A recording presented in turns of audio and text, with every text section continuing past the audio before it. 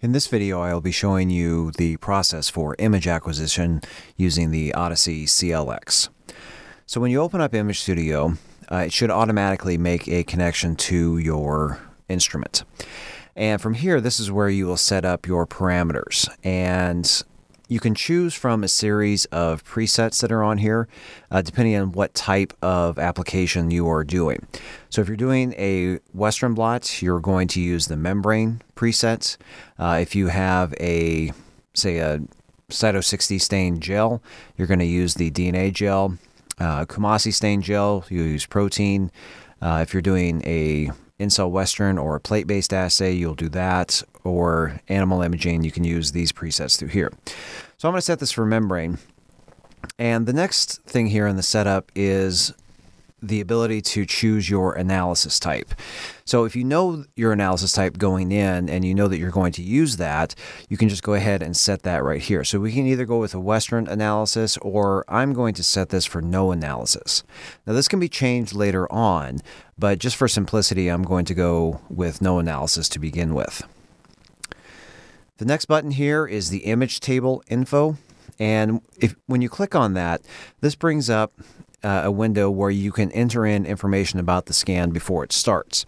So if I were to enter in, say, antibody information or sample information into the comment field right here, that text would show up in this column right here with the scan. And you can either have it apply to just the first scan that you do right here, or if this is checked, it will apply to all scans that you do while you have this session of Image Studio open. And what that means is that if you close out Image Studio and open it back up, this field will be cleared out. But you can enter that information later on. So if I did want to add a comment later on, all I would do is come to the appropriate image, double click on the comment field, and then I can enter in that information there. Now, the Odyssey CLx has two different scan modes. It has an auto scan, which is the setting right now, or if I click that, it turns it into a manual scan. The auto scan has the benefit of having a wider dynamic range for doing scans. And so if you have, say, a weak signal and a very strong signal on the same membrane, that gives you the dynamic range to fit it all onto one image. Generally, auto is what you want to use, but if you do have a blot where you need intensities higher than, say, a setting of 5, if you have a low background but very low signal, you can turn this intensity up a little bit higher so that you're able to visualize your bands. And if you do go with a manual scan, the way this works is that a higher value will give you a higher signal intensity. Now I'm going to intentionally turn this up a little bit too high so that you can see what happens if you do set this too high, which will give you some saturations. And so the next setting on here is the resolution. And the resolution is a measurement of how large each one of the pixels are. So a higher value means that it is a larger pixel and will be lower resolution. And generally for Western blots, we recommend either 169 or 84 microns. What we have found is that if you go with the higher resolutions, the 21 or the 42, for Western blots, it really doesn't give you much of an advantage. It just takes longer to scan and takes up more file space. And a 337 scan, which is what I'm going to do right here, is a pretty low resolution scan. As you'll see that you can see some pixelate or jagged edges to the bands, and it just doesn't look very crisp.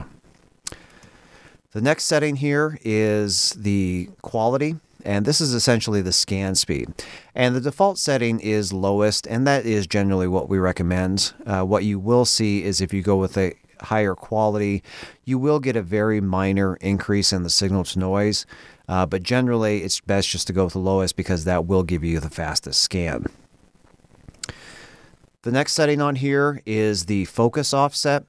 And for membranes, you're just going to leave this at 0 because that is right at the plane of the glass.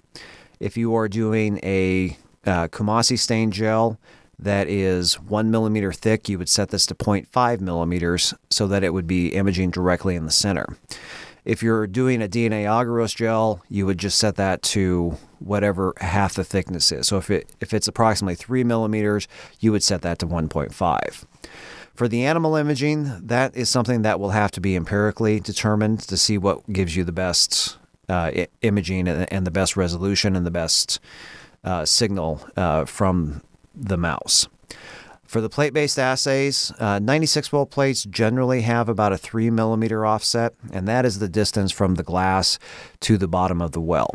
And other size plates may need a little different offset, but generally for the 96, as I mentioned, it is about 3 millimeters. The flip image is only for doing plates. Since it is imaging from underneath, it does have to flip it top to bottom to get it into the correct orientation for analysis. So you can either come here and draw new, or you can edit the one that is already here on the screen. And these coordinates on here correspond to the coordinates that you will see when you place your blot down on the scan bed of the CLx. And so I'm just going to leave it at the default right now. And so I'm going to do a high intensity 337 scan, and then I'm going to press start.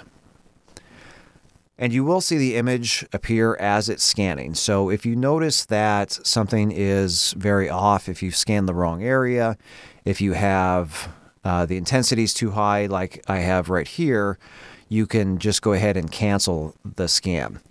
Now, if the scan has gone far enough and you just simply want to stop it, you just press stop. Stop will save the scan. Cancel will not save the scan. It just deletes everything out. So as I mentioned right here with the high intensities, we are seeing a fair bit of saturations on here. And if you do want to quantify your bands, you definitely do not want to have any saturations on your bands. So we'll just watch this as it's coming up.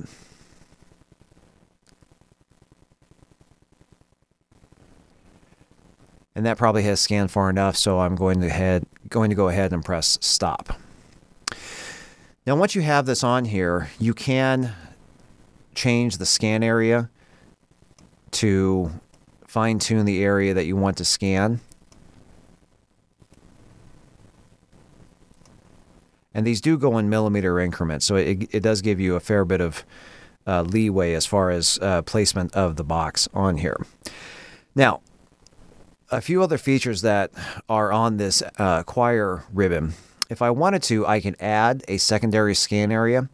So if you have more than one blot that you want to scan, if you click add, it will then scan that area as well. Now this is really where the advantages for the auto scan come into play, because if you go with a manual scan, each one of these scan areas will be scanned using the same intensity. And if you have a wide range of fluorescent signal between the two blots, using the manual will not give you the best images. But if you do the auto scan, that really allows you to, even if they have a wide range of fluorescent intensities, this will give you a much better image. And you can add as many additional scans as you want. Now, if all the blots are the same size, you can just draw a scan area that encompasses all of the blots. So just for example, let's say I had 4 blots on here. I could split this into a 2x2, and then each one of these are separate scan areas, and each one would get its own image file once the scanning has been completed. So I'm going to go ahead and do an auto scan, and I'm going to press start.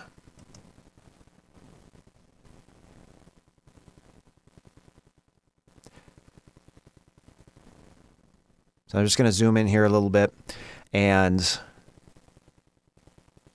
the image will come up here momentarily. Now the auto does take a little longer to scan than a manual scan, but the real advantage is that chances are you'll probably only have to do a single scan because it does have that very wide dynamic range.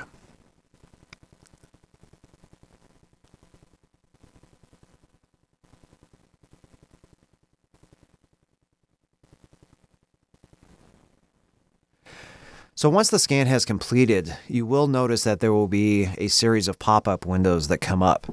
And the first one that we see right here is some auto adjustments to the image. Now, this has no effect whatsoever on any kind of quantification. This is simply changing the presentation for the screen. And so you just look at the 6 different images that you have right here and pick the one that looks the best. And then it will take you into another window where you can do some fine tuning.